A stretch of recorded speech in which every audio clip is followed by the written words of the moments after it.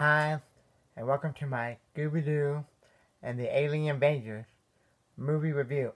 So I'm a big Scooby-Doo fan. I grew up watching Scooby-Doo with my brother.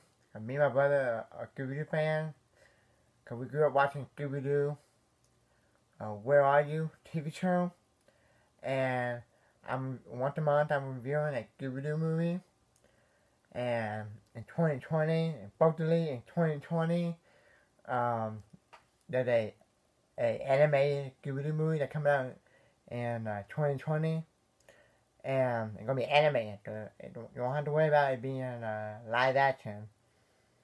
Okay, like the two live action Scooby-Doo movies back in the early 2000s. Okay, so now.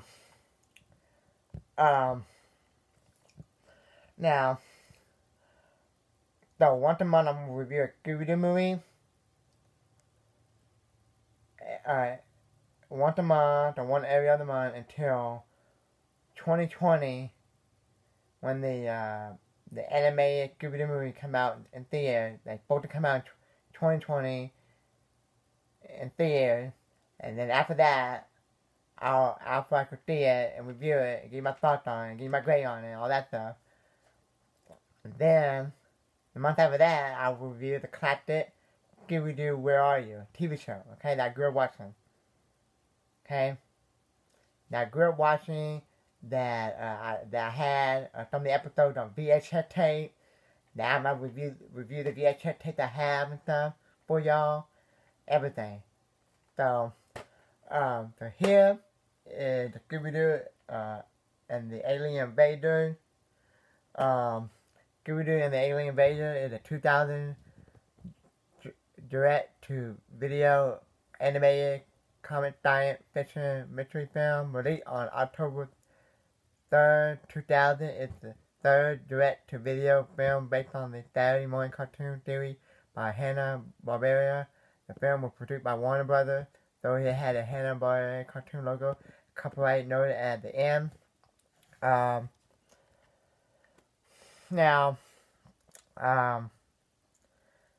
Like I said, release date, October 3rd, 2000, running time, 73 minutes, so very short. To me, this is just an okay Scooby-Doo movie, not the worst, not the best. There are two Scooby-Doo movies that I really like, and are my favorite, that me and my brother used to watch a lot when we were little, growing up. And I will tell you those on later down the road. I'll do a whole video on that. And, so it says, get ready for a close encounter of the Scooby kind. A cosmic case of UFO and galactic encounter, an out-of-this world romantic launch Scooby, Shaggy, and the Mystery Inc. kind into the most unearthly adventure ever. Stranded in the remote desert town, the gang soon discover the place is crowded with flying saucer birds, secret scientists, and less than friendly than ever, being shaped by aliens and being board a UFO. Something ever weirder happened to Shaggy and Scooby, then fall head over heels in love. A clue to mystery of the alien invader leads them from a top secret government research base to a huge network of caves hidden under the town. Our love-struck hero joined the rest of the gang in the race to drag a case to refine the term far out.